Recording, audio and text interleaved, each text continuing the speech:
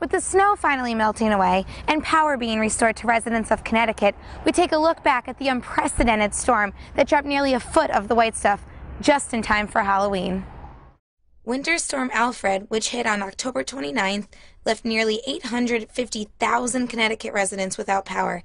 In its path, it left downed trees and power lines that made it nearly impossible for residents to even leave their home. Part of the reason for the extensive power outages throughout Connecticut had to do with damage to 44 transmission lines.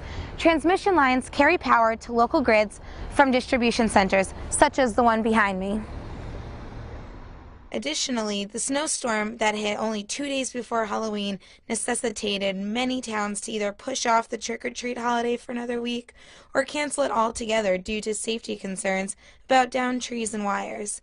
In Danbury, it was moved to the Danbury Fair Mall, where store outlets distributed candy to all of the trick-or-treaters.